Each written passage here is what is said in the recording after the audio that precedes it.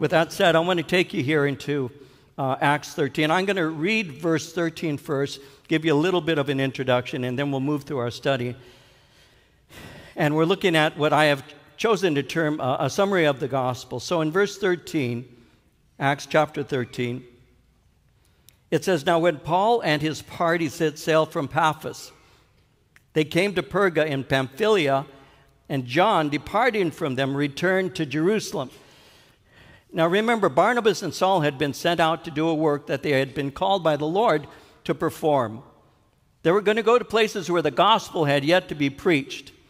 And as we saw, the church in Antioch had sought the Lord in prayer and fasting. And as they did so, one of the prophets had given directions to the leaders. The Spirit had said, "Send out Barnabas and Saul to the work that I've called them to perform." So after fasting and after praying, the leaders laid hands on them, sent them out. They went by ship to the island of Cyprus, and they preached in the synagogues. Now, they had taken John Mark with them. He had gone with them as their assistant. John had gone with them to lessen the ministry load, if you will. He arranged lodging. He made sure their needs were met. He recorded the events that took place. So while they were in a city called Paphos in Cyprus, they encountered, as you remember, a sorcerer who was named Elymas. Elymas was at that time what we today would refer to as an influencer. He was an apostate Jew. And he acted as a sort of advisor to the proconsul, a man by the name of Sergius Paulus. Now, when he saw that Sergius Paulus was interested in the gospel, he withstood Paul and his team. He knew that if Sergius would get saved, he would lose his influence over him. So when Saul saw the things that he was doing, he openly confronted him. He told Elymas, "You're trying to pervert the straight path to the Lord, and for this you'll be temporarily blind." And that immediately came to pass. Now, after seeing this, the proconsul believed. The miracle that happened and the message proclaimed had convinced him of its truth. That's what Jesus had said in Mark 16, verse 20, when it says they went forth and preached everywhere, the Lord working with them and confirming the word with signs following. And so he had been convinced and came to faith in Christ, which brings us to verse 13.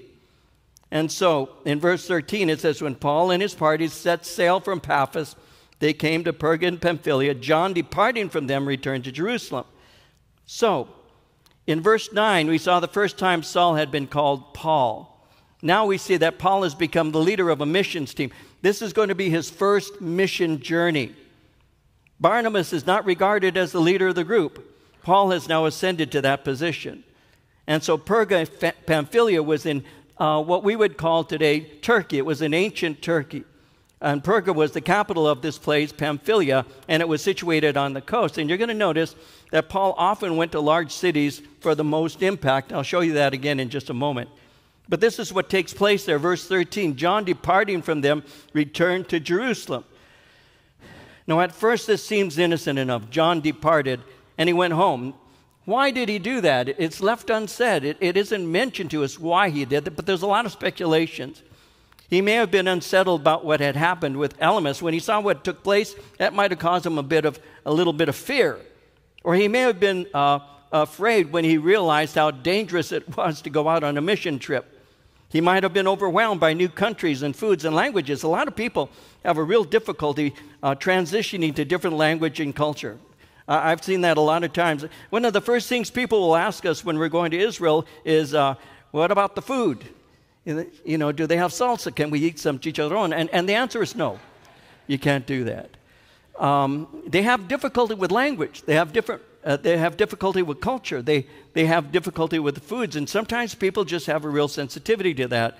So some are saying, well, maybe he was just overwhelmed by the newness of everything. And others have said, well, he may have been concerned for his mom because famine had hit Jerusalem, and he wanted to take care of her. Now, there's no way that we know, but we do know this. Not everyone is cut out for such a life, and it must have proved at that time too much for him. Now, in any case, this was not something Paul was comfortable with. That's what actually led up to the breakup of Paul and Barnabas in their ministry team.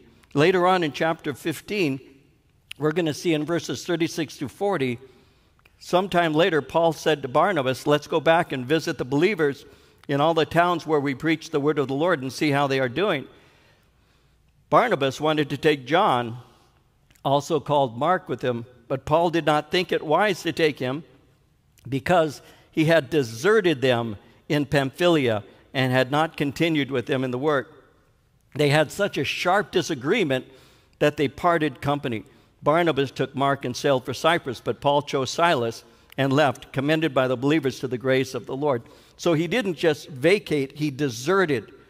And the way that Paul looked at it was, I don't want to bring somebody who didn't prove to be mature enough to do the work required of him. And that created a great problem. Well, this is where we see how that happened right here in verse 13. John, departing from them, returned to Jerusalem.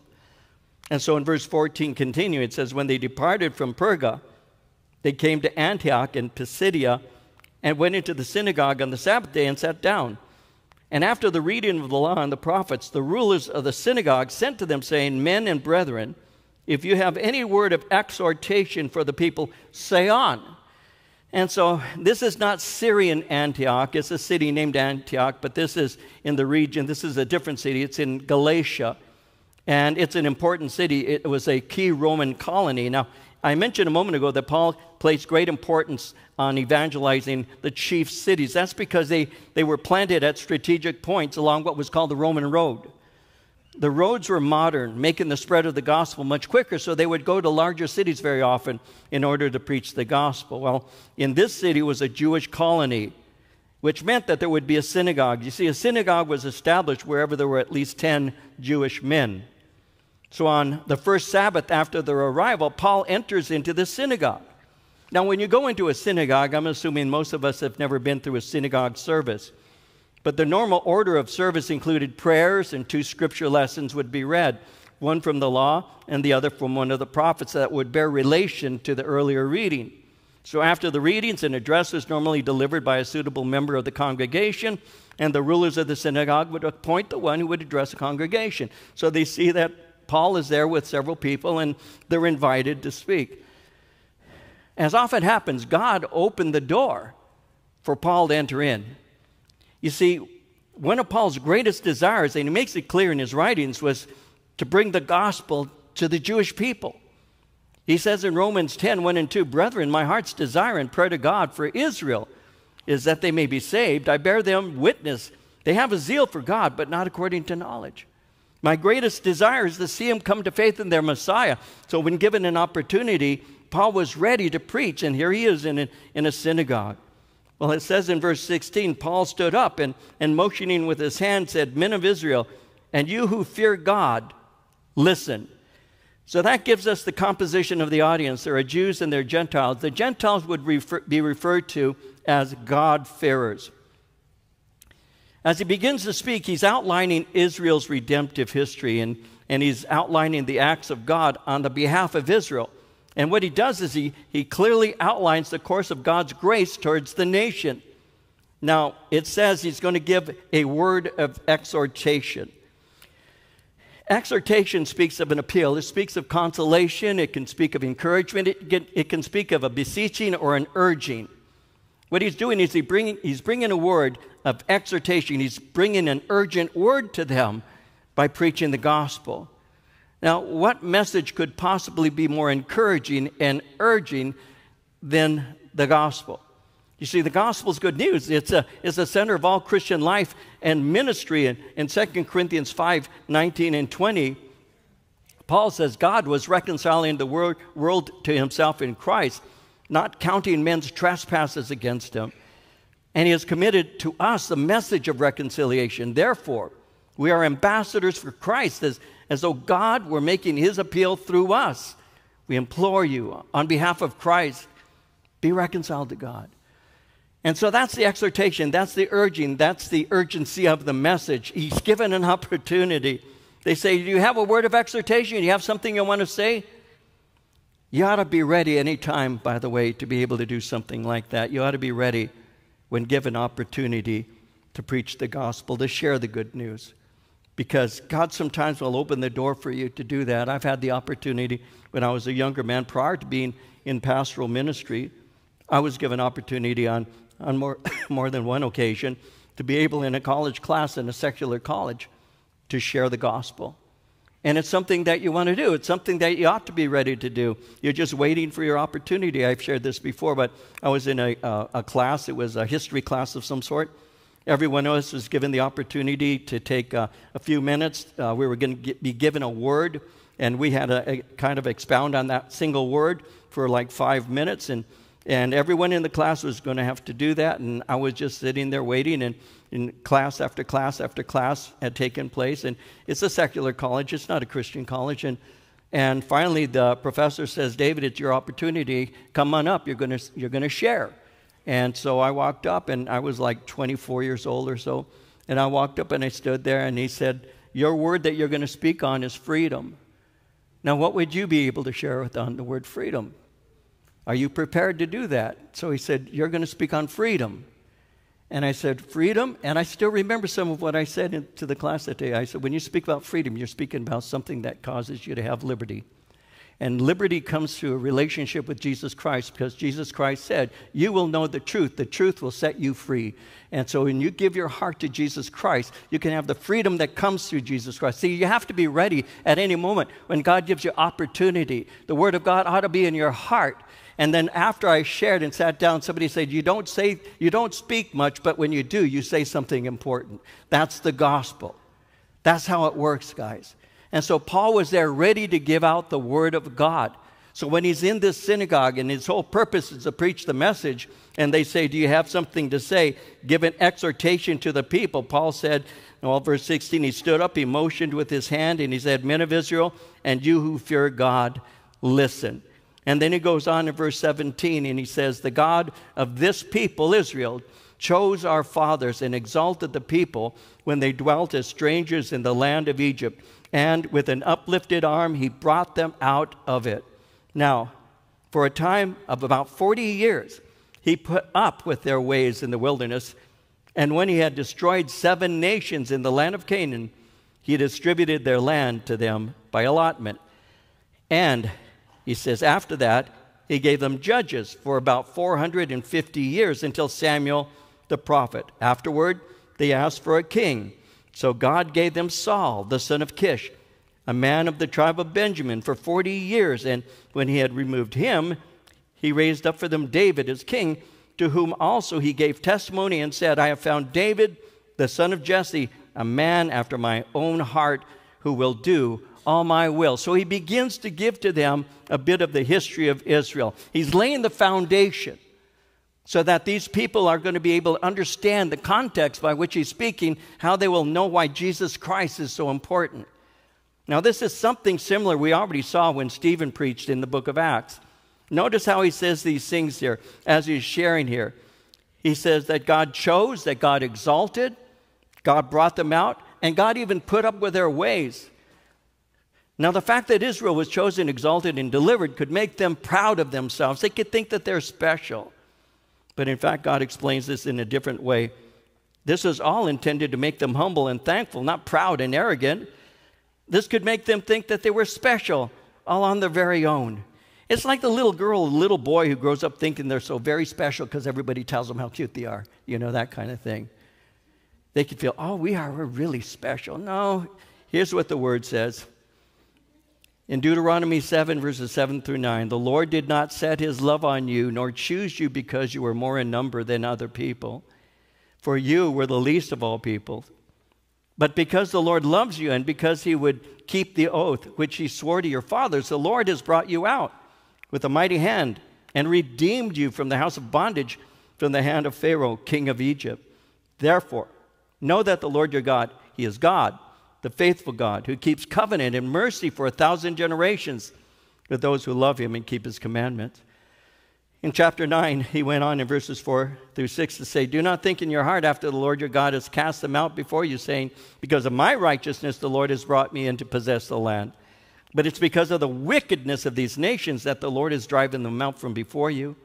It's not because of your righteousness or the uprightness of your heart that you go in to possess their land, but because of the wickedness of these nations that the Lord your God drives them out from before you, and that he may fulfill the word which the Lord swore to your fathers, to Abraham, Isaac, and Jacob. Therefore, understand that the Lord your God has not given you this good land to possess because of your righteousness, for you are a stiff-necked people. So it's not because you're so cute. It's because God hates the evil that is taking place in that land, and God is going to show his greatness through that which is weak. And that's how it works. Now, Paul says God is the redeemer of the one who gave them an inheritance. His mighty hand was revealed in his work in Exodus because he delivered them from bondage. And so Paul is laying the foundation of the work of God in what is called redemption. Notice verse 18, how he says, for a time of about 40 years he put up with their ways in the wilderness. This is a reminder of the patience and the long-suffering as well as the mercy of the Lord. He goes on in verse 19, and when he had destroyed 7 nations in the land of Canaan, he distributed their land to them by allotment. So he's giving them the history. Notice he destroyed 7 nations. Now it took years for these 7 nations to be destroyed, but the nations he's referring to, again, are found in Deuteronomy chapter 7, verses 1 through 3. The Hittites, Girgashites, Amorites, the Canaanites, Perizzites, Hivites, and Jerusites, as well as the Uptites, Outasites, and Cellulites. I mean, there was a lot of ites out there at that time, and he got rid of all of them. I don't know why, so don't ask me why I say things like that. Notice how they're described as larger and stronger than Israel. God is delivering the land to them. Why? Because these people are evil. Israel is not to make treaties with them. They are to be destroyed. They must not be taken as wives. Israel must not give their wives, or rather their sons or their daughters, in marriage to them. They were to separate and eradicate. It took many years, the last being the Jebusites that occurred during the reign of David. Sometimes people wonder about these kinds of things. These people were very evil. I think in the United States in these days, people don't understand what evil actually is. And some people are not noticing that evil is right now it's in the news every day. It's in the news every day. Without going too deeply into this, that's not the reason I'm giving this particular study, but I'll say this. I find it amazing how people can make excuses for evil. Where we have college campuses filled with protesters who are on the side of a group of people who, one, they don't understand the history of what's taken place in the land, but two, they're not really thinking through what has happened in the invasion where Israel was basically in peace, living in peace. And then you have people come in and destroy, eradicate, and brutalize. Let me say one thing really quickly. I don't know who can argue in favor of people who come in and behead babies. I don't know how a person can stand up and say, and I'm on their side. I don't understand that. How they can come in and say, I'm on the side of people who burned babies alive and burned little children alive. I don't know how you can stand on that side. That is, America has to wake up and understand that is what is called evil. That is evil. People aren't evil, they just need to be loved and trained. No, wait a minute. No, that is called evil. That doesn't mean we shouldn't pray for them, and that doesn't mean that we shouldn't hope for them to be converted. That doesn't mean, it simply means you call it what it is. That is evil. And when the children of Israel entered into the land that they were going to be taking, it's because the people there were evil.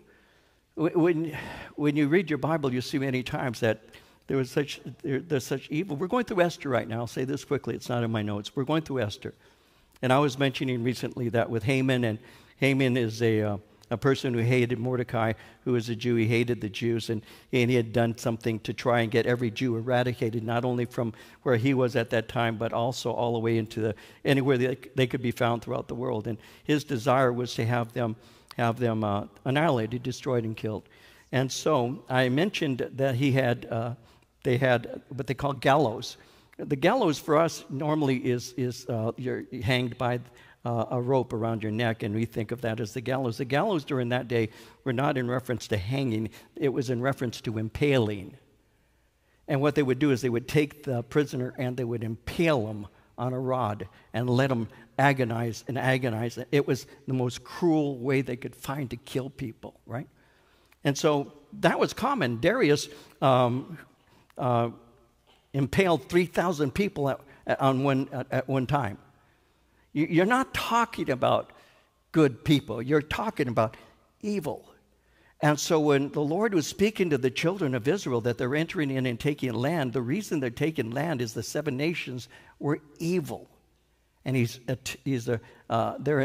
intention is to eradicate this, to wipe it out so that it ceases.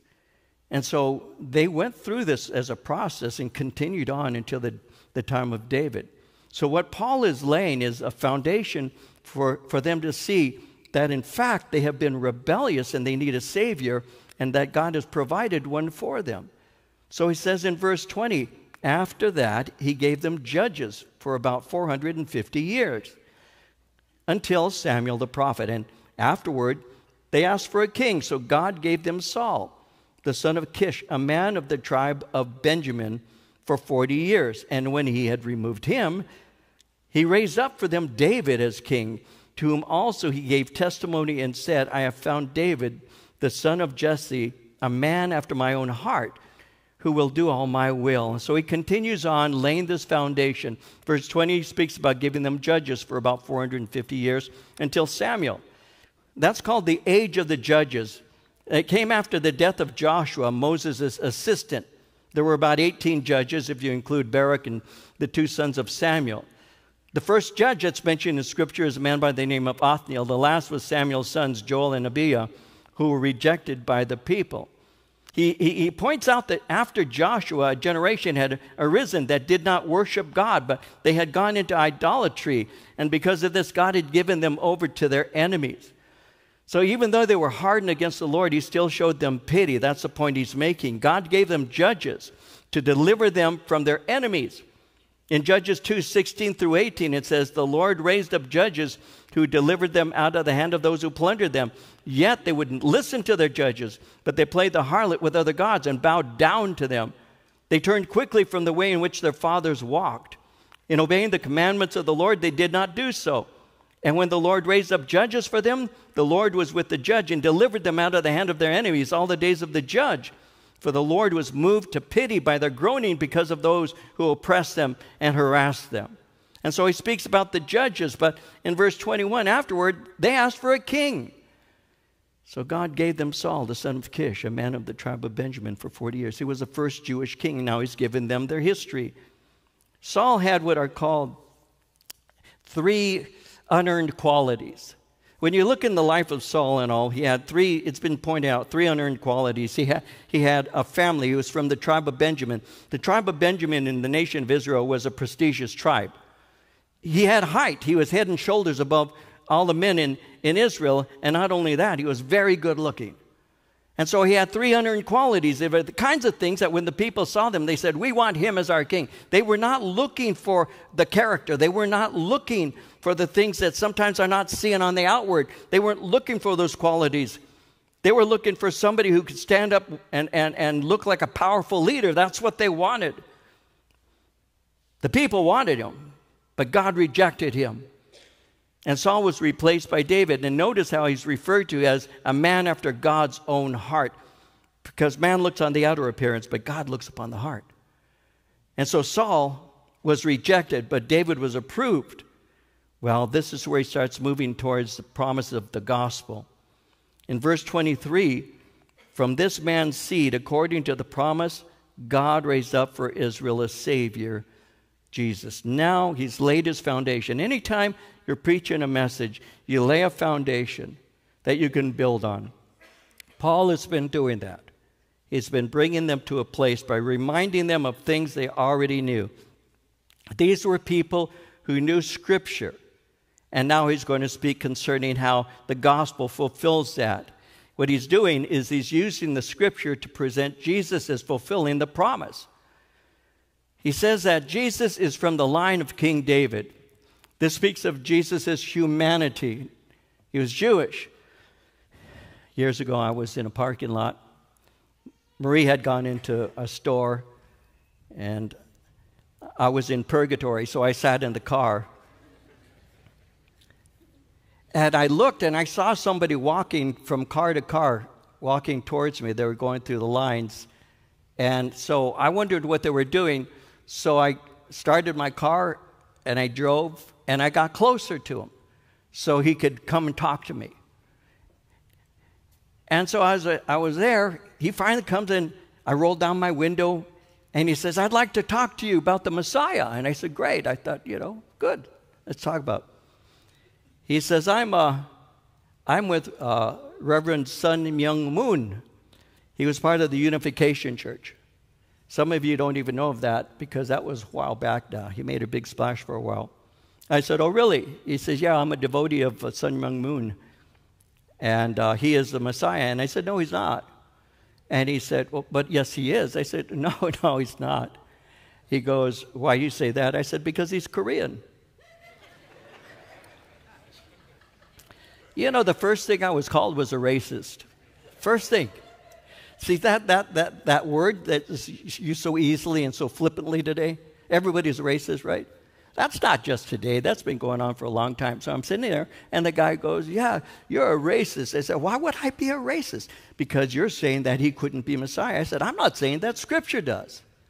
And so he quotes Scripture, 2 Samuel 7:12 and 13. "When your days are fulfilled, you rest with your fathers. I will set up your seed after you, who will come from your body. I will establish his kingdom. He shall build a house for my name. I will establish the throne of his kingdom forever. Your house, your kingdom shall be established forever before you. Your throne shall be established forever." He's speaking of David's seed, which is Messiah, Jesus. In Matthew 1, verse 1, the book of the genealogy of Jesus Christ, the son of David. Romans 1:3, Jesus Christ our Lord was born of the seed of David according to the flesh. And that's the point he's making, that Messiah, Jesus Christ, is the one who fulfilled the promises. And so he's laying the foundation so they'll know that.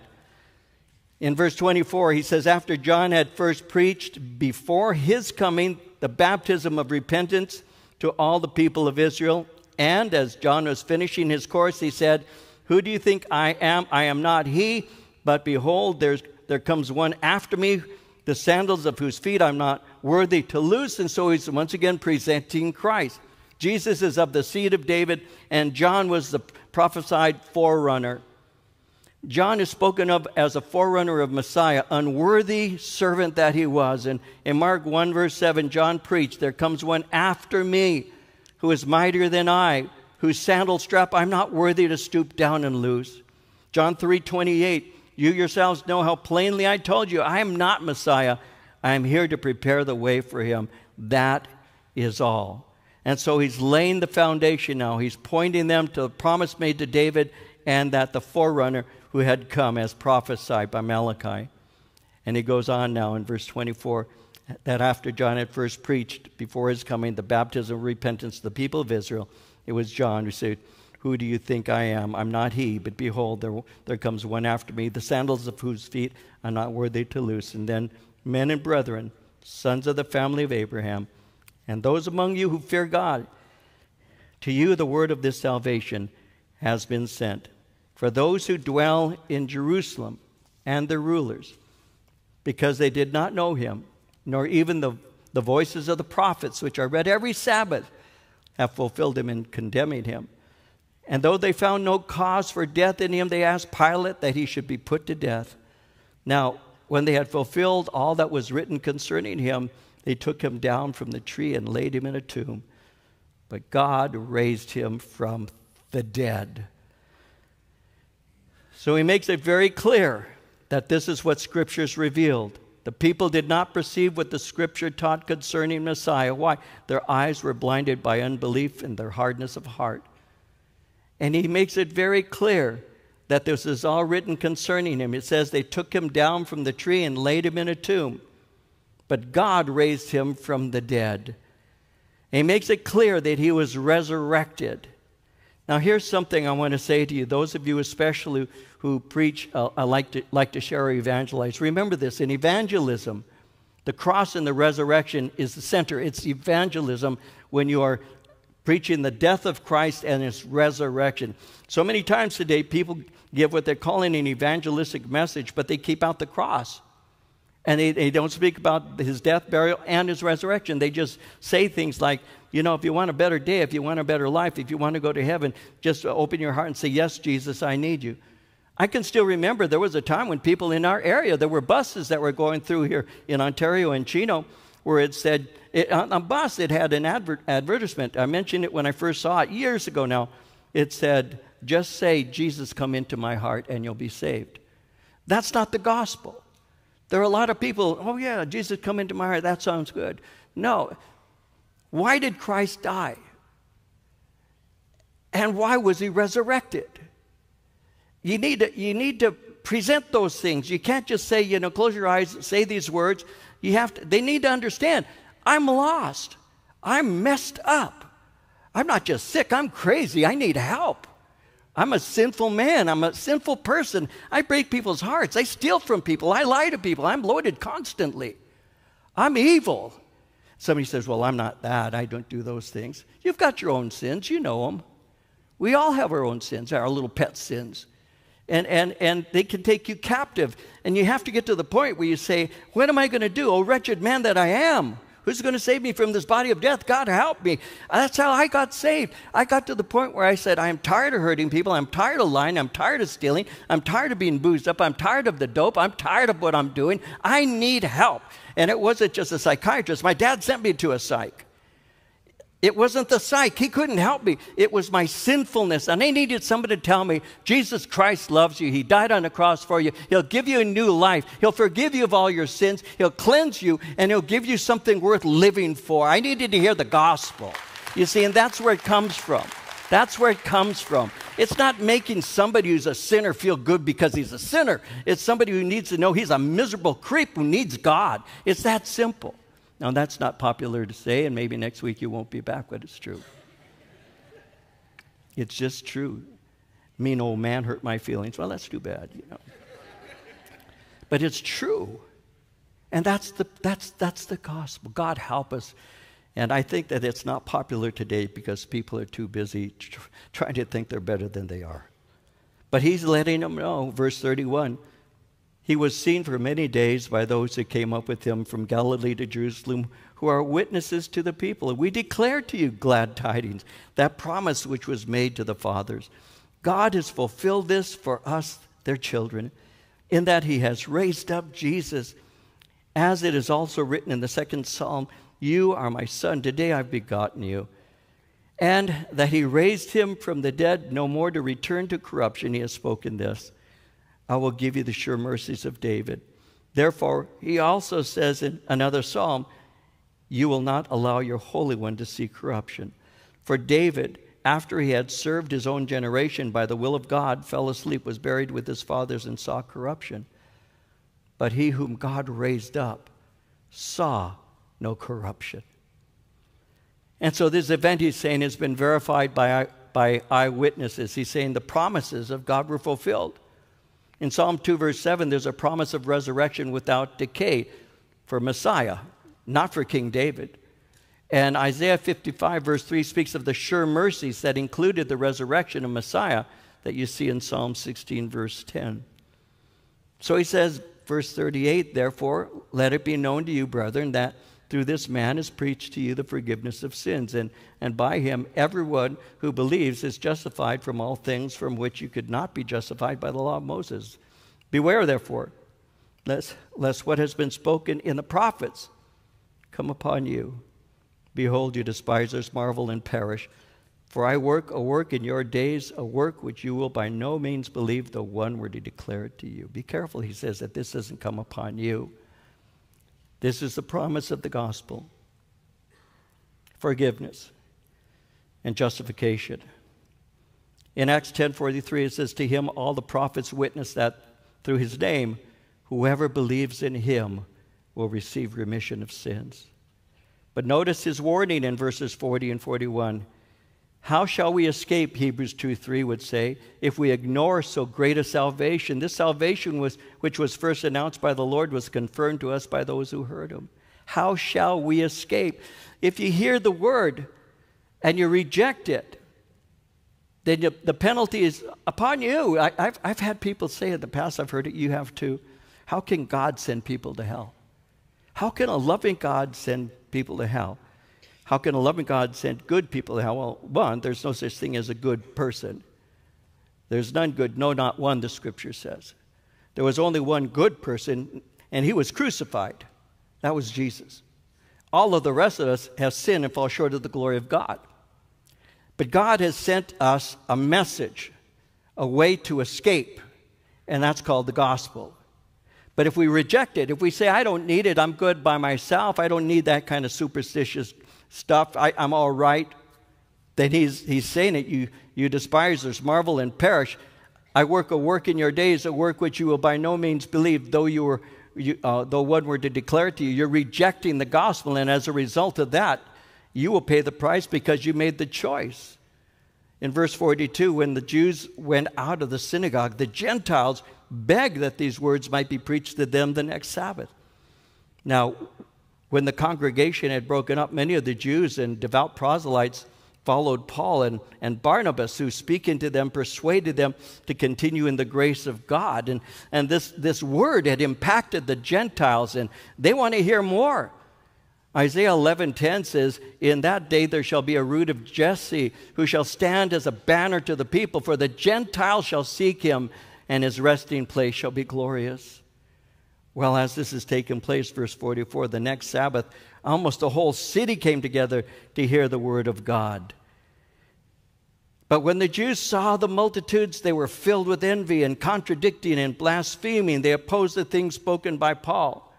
And Paul and Barnabas grew bold and said it was necessary that the word of God should be spoken to you first. But since you reject it and judge yourselves unworthy of everlasting life, behold, we turn to the Gentiles.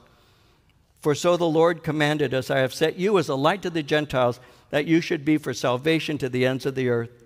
Now, when the Gentiles heard this, they were glad and glorified the word of the Lord. And as many as had been appointed to eternal life believed.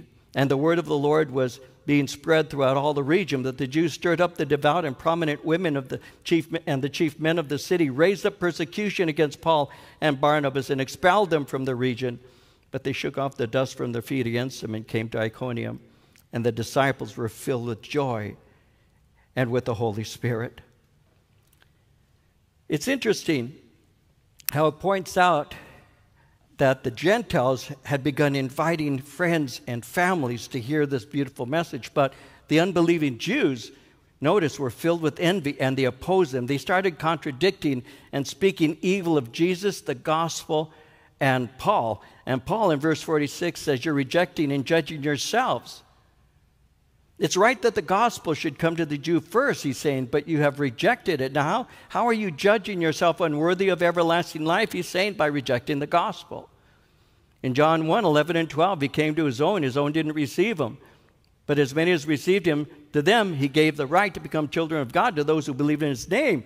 You're rejecting him, and therefore you're seeing yourself as unworthy. You're judging yourself unworthy of everlasting life because you're rejecting the message that gives it to you. So I'm going to speak to the Gentiles. They're open to the gospel. It's interesting. I want you to look at verse 45 for a second here. When the Jews saw the multitude, they were filled with envy, contradicting, blaspheming. They opposed the things spoken by Paul. It's interesting how people very often would prefer people to go to hell than to go to heaven. I was sharing how that when I was first saved, I was taught, you've received something, now give it away. All of us who were part of what was called the Jesus movement were people who were taught from the beginning, share the gospel with people. Tell people about Jesus Christ. It was the most normal and natural thing for us to do, and we did it. Most of us did.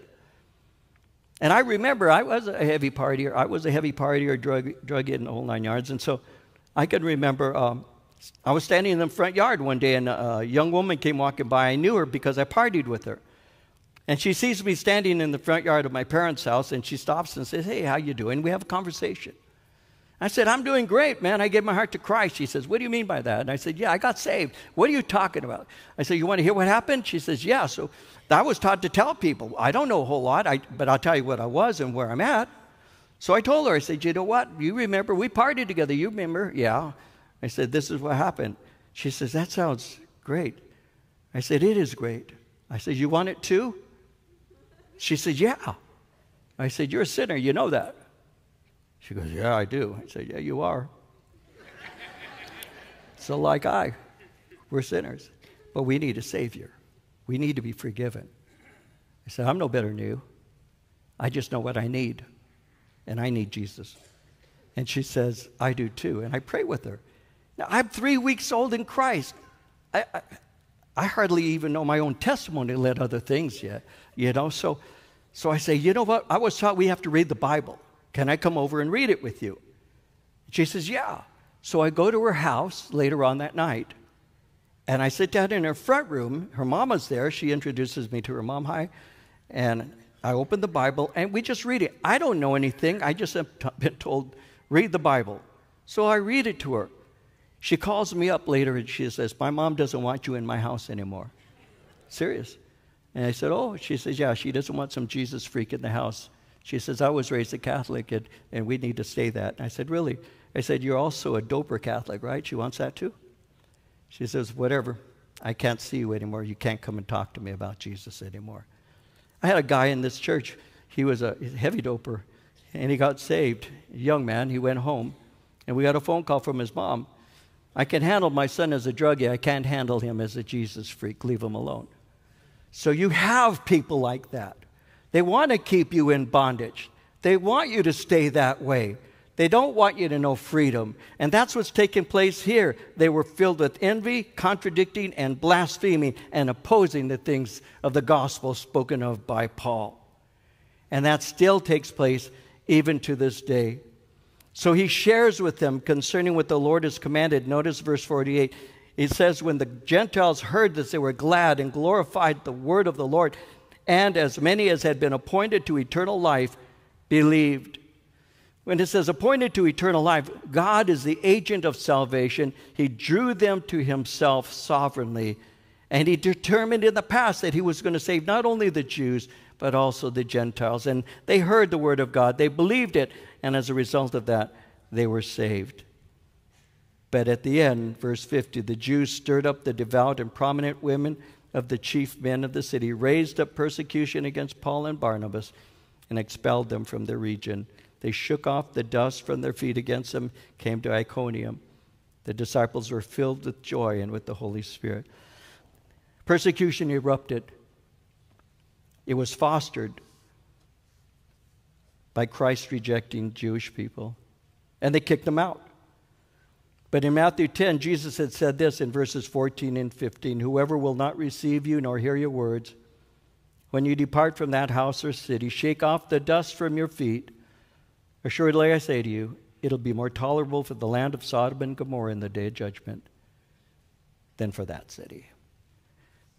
You don't stay. Those who don't want to hear, leave them with what they heard and go speak to somebody else who has yet to hear. And keep moving and keep moving. But everything they have heard, they will be held accountable for. You were given your opportunity. You rejected it. You found yourself, as he had said earlier, you have judged yourself unworthy of everlasting life. Now me, I heard the gospel more than once, but God is very patient, and thank you God, that he repeated that invitation long enough for me to finally hear it and say, I need it. I need this forgiveness. I need the remission of sins and the joy that comes, because notice in verse 52, the disciples were filled with joy and with the Holy Spirit. They weren't rejected. The gospel was rejected. They didn't take it personally. They knew that they were there to give a message. The one who was being rejected was Jesus. It was their job to share, and they moved on. And in doing so, there was great joy in their heart and the power of the Spirit as they kept moving out, preaching the gospel. And there were many who are still going to hear it, even to this day, and come to faith in Jesus Christ.